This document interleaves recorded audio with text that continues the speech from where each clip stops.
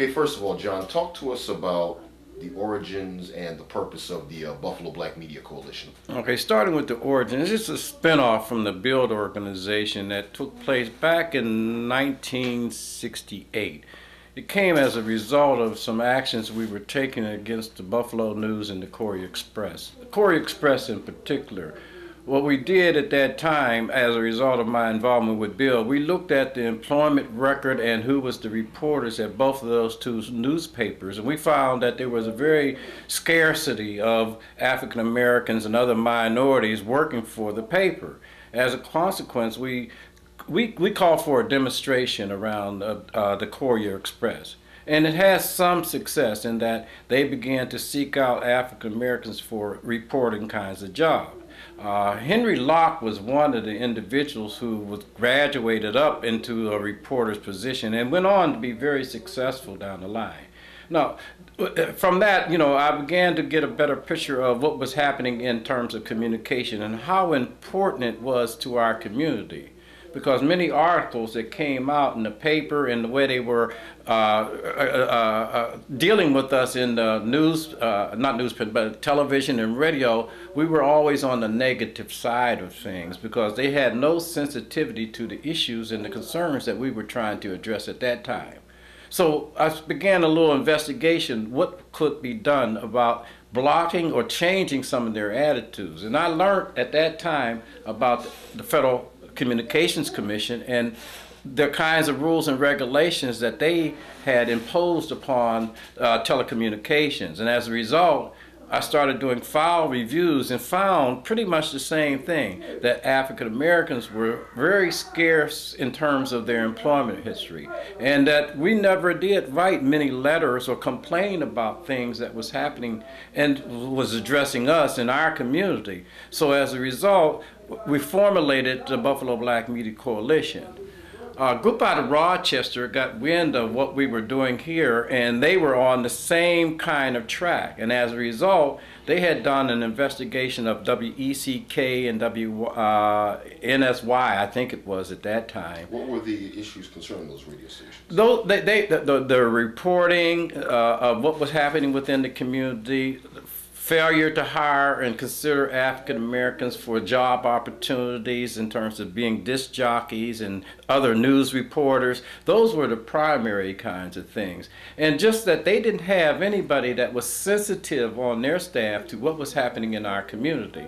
As a consequence, we always come up looking bad. And as a result, the coalition started then doing the file reviews. And at that time, this is around 1968-69, we filed a petition to deny the license of WECK and WSY, something that was in Rochester. One station was in Rochester and two stations in Buffalo. We filed petitions to deny their license. And as a consequence of that, the FCC upheld the petition and called for a hearing around that. And the stations went silent for 1 year. And this is motivating when we find that we can do something in regards to how the media was addressing the issues of African Americans in the community. And so we formulated the Buffalo Black Media Coalition at that time. And it was primarily to look at what was going on in the industry, to do some things to change, to bring about change, to increase its employment opportunities for African Americans coming out of the community. And we used the regulations that was already on the books by the FCC. So that's pretty much how we got started.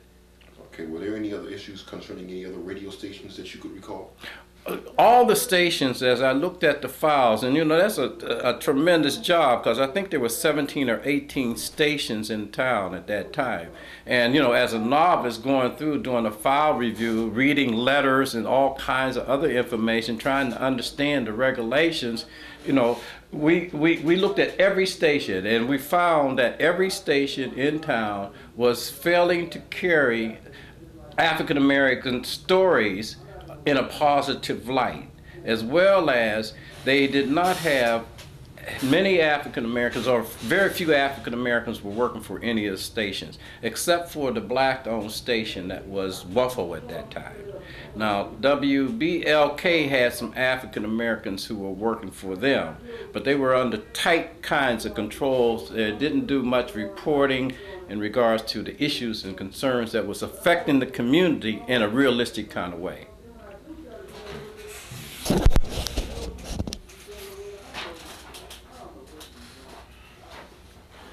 Okay, what were some of the other issues, if you can remember, concerning the Courier Express newspaper?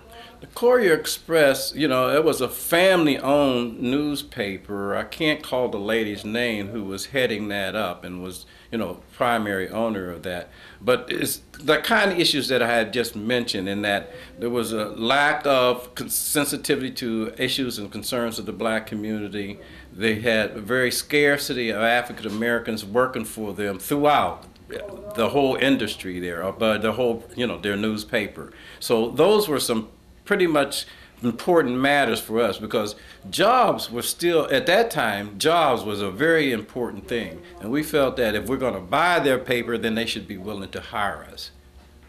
Okay, and there were resolutions that came out of dealing with the newspapers and the radio stations? Yes, I was very pleased to see that they took some very serious initiatives to consider the issues of the black community, and then they hired on a number of African Americans to work at the papers, the Courier Express and the Buffalo News. Now, you know, it's not that they're that great, that is the Buffalo News right now, but it did show a great improvement over what the things were like at that point in time.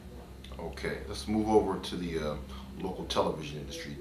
Talk to us about, I'll go through each of the different TV stations. Mm-hmm. Let's first start off, talk about some of the issues that concerned Channel 17, the public broadcasting. Channel 17, which is a public-owned station, as you're aware of, you know, they were having the same kind, or showing the same kind of difficulties in dealing with African Americans. One of the things that was going on is a lot of the shows that came on, they were not, you know, paying attention to our needs, and they weren't being a public servant, as you might say, and providing information that was relevant to African Americans. So that was one of the issues. So we started looking at what kind of shows they were, you know, airing off over the airwaves and over the television screen. That, you know, and as a consequence, we decided you needed to do something in increasing issues and shows that was relevant to African American people, because we were a sizable portion of this population in this area. So that was one of the things. And the other one is also employment. We found that, you know, they were training individuals, a lot of internships, but African Americans were not getting the internships. They weren't doing the recruiting as in a strong way, and in a way that brought in African Americans. So as a result of that, we filed some complaints with the station, and we provided some information in terms of where they might turn to get dollars to assist African Americans to go on as interns, and also into a training program, which they did apply for and got. It was called the Rockefeller training program, or Rockefeller Telecommunications something at that time. And we had, I think it was 3 individuals that went in the first year, and it's been going on ever since. And as a result of that, those individuals who went in early, the early ones, they went on and became very successful in the telecommunications area. Okay, how's about channel, main 3 stations, channels 2, 4, and 7? What were some of the issues, or were they the same? Okay, it's a different picture today. At that time, there was no African Americans owning any of the television stations within the Buffalo region or in Western New York. Today, we have 2 stations that are minority owned by African Americans. That would be Channel 2 and Channel 7. Well, at that time, you know, our concerns, as I indicated, was not of much importance. They said what they wanted, they did what they wanted, they treated us unfairly in many cases in regards to issues and stories that was coming across. Crime was a big issue for them. Anytime a crime occurred and it was and the person was African American, oh, you better know, they told that very loudly, and they slanted in such a way as that our community was a criminal type of community. So those are some of the issues that we dealt with at that time. I recall where they used to come on the air and they would call the hoodlums, okay, or the East Side, or some kind of name they should designate it that would allow people to say, oh, that's coming out of the black community. Yeah, They're the ones. Pistol packing punks. Yeah, pistol packing punks is one of the things. So we did some things in regards to them stopping that kind of language coming across the air. And we wrote up a program. We wrote up a program, and they wrote up a protocol for their reporters at that time. And I'd like to add, they did the same thing at the Buffalo News. They wrote up a protocol in terms of terms that they should stay away from, and terms that they should use in regards to news reporting in terms of African Americans in the black community. Early on, let's just staying within the TV realm. Early on in the early years of Buffalo Black Media Coalition, Buffalo, New York also saw the development of cable television, which was through, I believe, either Cable Scope or Courier Cable. I don't quite remember which label was known back then. Explain what the BBMC's role was in the development of cable television. Yeah. Okay, Courier Express, they owned the cable franchise early on, and then Cable Scope came into being. Doing that's when it was just budding. It was just coming into existence at that time. And the Black Media Coalition affiliated itself with the National Black Media Coalition. And conferences and informal sessions that we were able to host and be a part of gave us on, what was happening in the whole realm of telecommunication in this sense, particularly cable. And there was rules that's being generated at that time by the Federal Communications Commission for cable. And we found out then that there was due to come online a public access station. So what we did, we searched out and pulled together all the information that we can get our hands on regarding how this public access station was supposed to operate, who was supposed to operate it. And lo and behold, we find out that a community-based organization was eligible to apply and operate a public access station.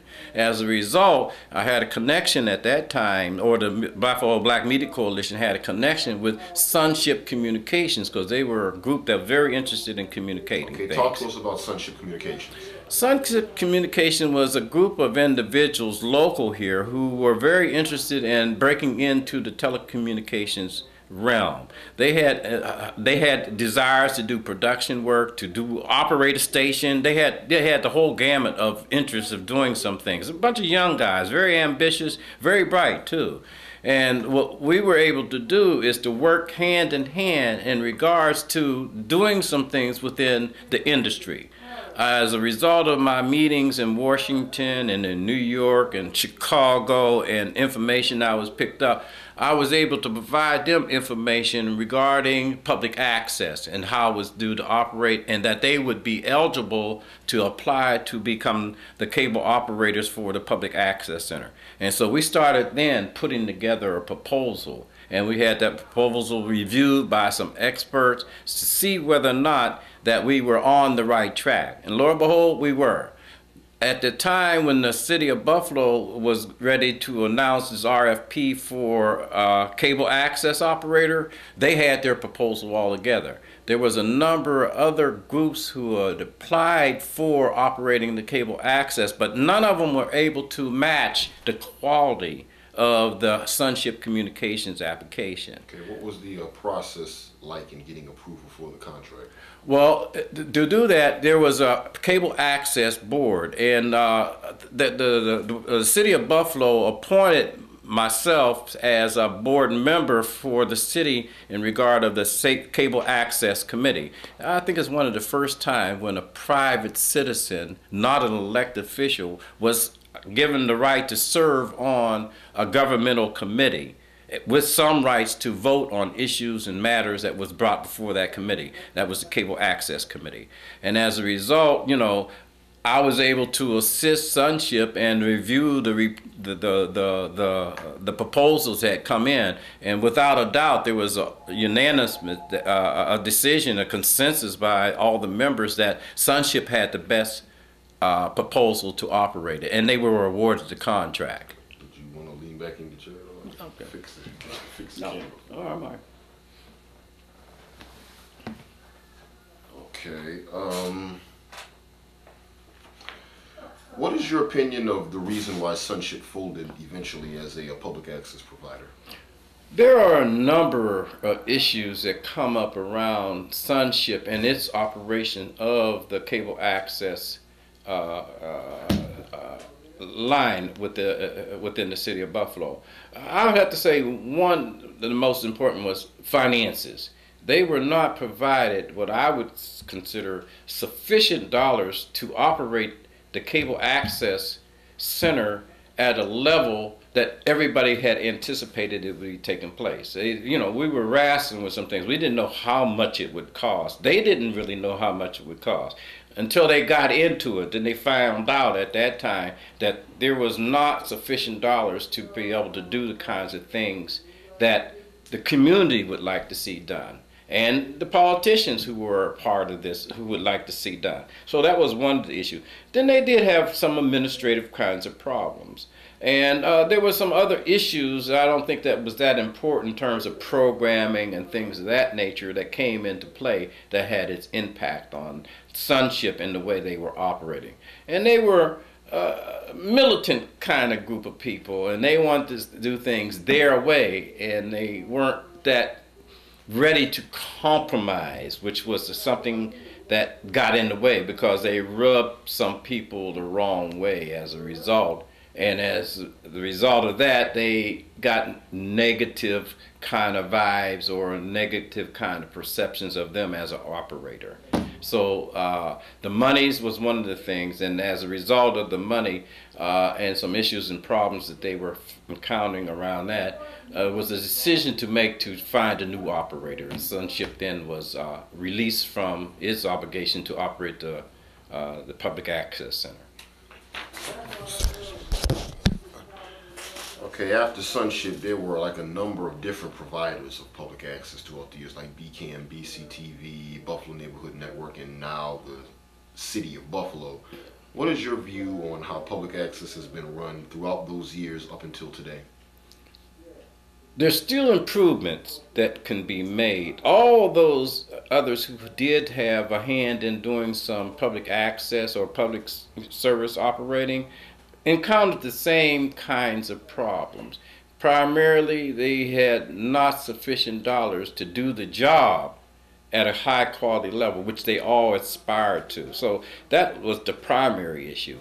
Right now, under the city's bailiwick, I have no complaints of how they're operating, but I do wish it was in the hands of a nonprofit community-based organization, because innovation really takes place in that arena. We don't find a great deal of innovation that is generated, say, from government sponsored and operated kinds of projects. They get stuck in a rut, in a sense, and they do what they did last year, they'll do next year. You can anticipate. Where private nonprofit groups who bring in a motley group of people who have an interest in doing some things in public access, they bring about some changes. So I really don't have a lot of complaint with what's going on, but I just have a desire to see that it goes back to a community-based organization at some point in time.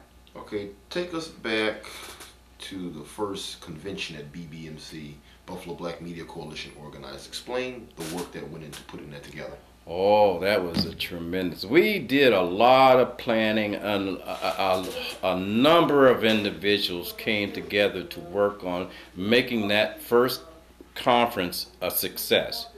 I can't call all of them name at this point in time. It's been that long, because I think that was in 1985 when we did that. But what we wanted to do, we wanted to host a high-quality conference to inform people as to what was happening in the field of communications. Not only just radio and television, but what was happening with the telephone, how that was going to be generating some opportunity for people to go into business. We were looking at how African Americans could acquire business kinds of opportunities using the telecommunications process and the system and what was going on in the country. And I think we were very successful in doing that, not only here in Buffalo, but through the National Black Media Coalition. By us publicizing what was happening, a lot of individuals took advantage of some opportunity. And we have now some people who went on and done very, very well within that business. I recall we were advocating at that time for black ownership of radio and television in this local area. And so happened when the FCC made some rulings that prohibit newspapers and ownership of more than one station or something like that within the area, we approached Cap Cities at that time and asked them to consider selling that station to an African American. And fortunately they took that up, and they did go out and they sought out some African Americans with the potential to buy the station. And as a result of that, they formed a group that came together with under Queen City Broadcasting. Bruce Llewellyn was the chairman of that group at that time, and he's out of Philadelphia. He owns a Pepsi pop distribution kind of thing. Very wealthy man and very bright person too. So they and the Congressional Black Caucus and a number of other people got involved in that, and using the FCC and the kind of rebates or assistance that they could get out of the FCC, they were able to purchase that station for, I think it was something like a little over $50 million. And I have to say that they had that assistance because we had a station that was sold just a few months before that for $120 million, which was the number 3 station in town. So they picked up a real nice, investment adventure by doing that. So that's one of the things that came as a consequence of the conference. We had some very talented and nationally known individuals who come and to participate in our conference. Carol Simpson is one name that comes to my mind, but we had some very high-powered people who are very familiar with the whole field of communications come in and do some workshops for us, and did a lot of encouragement. And as a result of some of that, some of our local people here were able to network with them and go on and get jobs within the field. And right now we were able to, as a consequence of setting up a training program that took place at Channel 7, and a number of individuals went through that program and gone on to larger markets. The same occurred with Channel 4 and Channel 2. Channel 29 at the time was in its infancy. It wasn't doing that much. It had a very small staff. It wasn't aggressive as it is today. Fox Communication. I don't think it was Fox at that time. It was something else. But anyhow, the initiatives that was taken for, coming out of the conference led to a lot of people getting jobs, and many of them, some of them are working right now in the industry here locally as well as in other cities and larger markets throughout the country. And how would you evaluate the success of that convention? The success, I have people coming to me today and saying, John, you need to do another conference. We need to have another conference like that in Buffalo, because we only hosted 2, but it was so well done that people remember it even today and recommend that we do something on that order again, because they feel that there are issues that need to be brought to the public attention, and to assist and support the people who are currently within the media as best as we could. Okay. What are your thoughts and impressions on the New Adelphia communications project that's going on or supposedly going on in the city of Buffalo today? I'm pleased to see that project take off, and because Buffalo needs the kind of shot in the arm that the Adelphia new construction and the jobs it's going to generate. We need that here, okay? Early on, when they came out with some workforce and subcontracting goals within the construction portion of that, I was disturbed by that because we comprise better than 35% of the city's population. And as a result, I don't think that we should be looking at 10% participation. I think that's way below what ought to be taking place. So I did write some letters to the mayor, and I wrote letters to the council people, and I demanded that they increase the workforce and the job participation up to at least 25%, which we had been doing or receiving in terms of a number of other public works projects that was taking place in the city of Buffalo. Now, I know Adelphia is not a public works project, but they're getting over $123 million of federal, state, and governmental funds. So technically, it's a public works project. So we should begin, in our city, we should have at least a sizable or greater than 10% participation on the job.